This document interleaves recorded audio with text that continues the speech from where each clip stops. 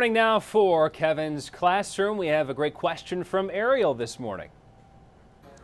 My question is, what's the lightning made of that comes from clouds, and where does it come from?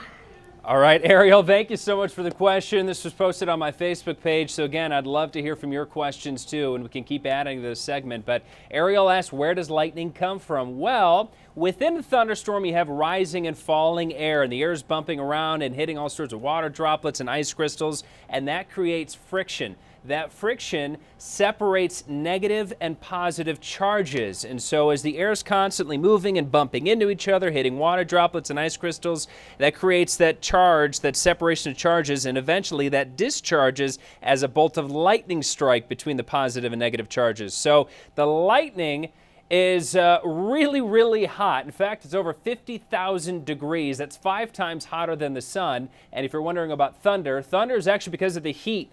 The air around the lightning strike heats up and expands so rapidly and contracts so rapidly. That's the clap of thunder you hear. So anytime you hear thunder, it's always from a lightning strike, but most lightning strikes are from clouds to another cloud, and you get some stronger ones from cloud to ground. But great question this morning, Ariel. And again, I want to hear from you guys too. Your son or daughter has any questions, find me on Twitter, Instagram, or Facebook. Post the question there, and we'll answer as many as we can on TV.